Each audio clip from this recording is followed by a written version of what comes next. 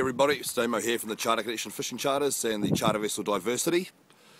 It is another slightly windy day here for the Hauraki Gulf, and just looking around the Gulf Harbour Boat Ramp car park back here behind me, you can see it's pretty much desolate other than one brave soul. The conditions today are southwest 20 knots. Diversity's had the last 3 days off due to high winds. Saturday was an absolute shocker with about 50 knots of north and westerly breeze. Sunday was not a lot better, and Monday, even though it was a scheduled maintenance day for us, was also pretty bloody shabby. So it's dropped down a little bit today, and we've got some of the guys from the fishing.net website out there today. Chris has taken them, and I believe he's going to start in about 40 metres east of Tirri there. There's been a few bird workups along that 40 metre line, sort of north east of the Noisies, north of the Noisies, and also in between Tirri and kahawai along that line. So not a lot has changed, only because, well, the news hasn't changed that much, only because we haven't been able to get to it. So that's the general plan. It's interesting to see there's a few more pictures showing up around the place, especially on the interwebs. People catching fish on the Trigger X baits, and I was lucky enough myself to grab a couple of these packets and snaffle a couple of snapper on them myself. And believe it or not, I got them in the nuclear chicken colour one. I don't think they call it nuclear chicken, but it is the green and pink coloured bait. The small 4-inch minnow is the one that I used, and that was pretty good. I didn't have to add any scent or anything to it. There's some scent that comes in the packet. In fact, it's a pheromone that comes in the packet. So that was good. That was a first for me.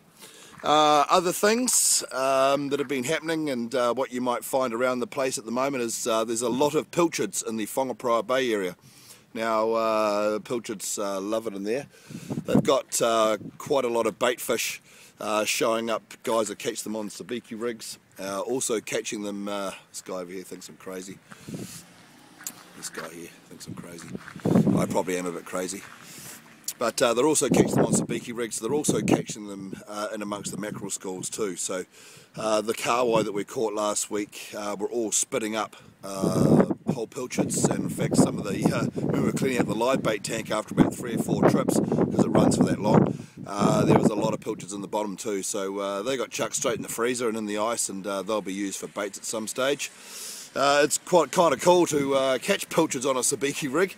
I've done a little bit of it before, catch them in quite a large net in about 1 tonne lots, but it's a little bit different, catch them on sabiki, and they come up as a real nice bait. So if you are about and you do notice on your sounder, or do notice a lot of gannets working and stuff like that, and you are after a bit of bait, chuck down a sabiki and get yourself some fresh New Zealand pilchards. They would be one of the best, if not the best bait you can get for catching New Zealand snapper.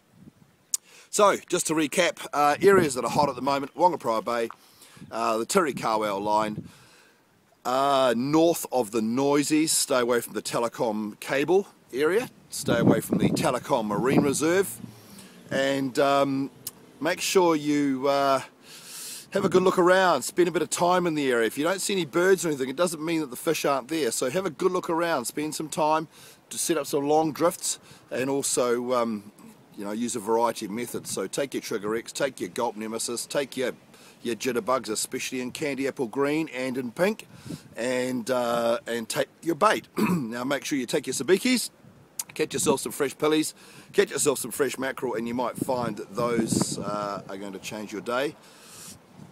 You will also notice that as summer comes along, there's a few people running some sales and bits and pieces, so now's a good time to update your tackle.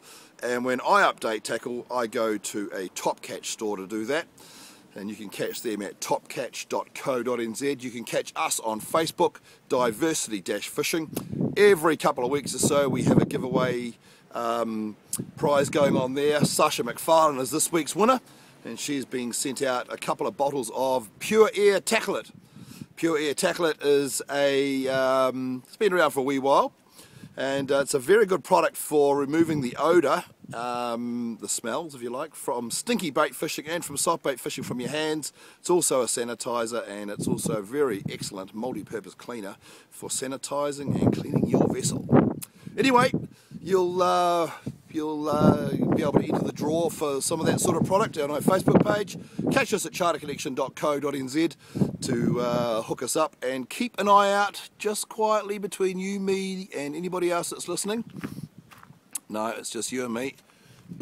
Oh, maybe this guy over here getting out of his car, he might hear me. Keep your eye out on the voucher websites, because coming up very soon on Grab One, we are having a very good rate for some evening fishing trip. Now, these evening trips start at about 5 p.m. and finish at about past 9, 10 o'clock, so you want to get into those.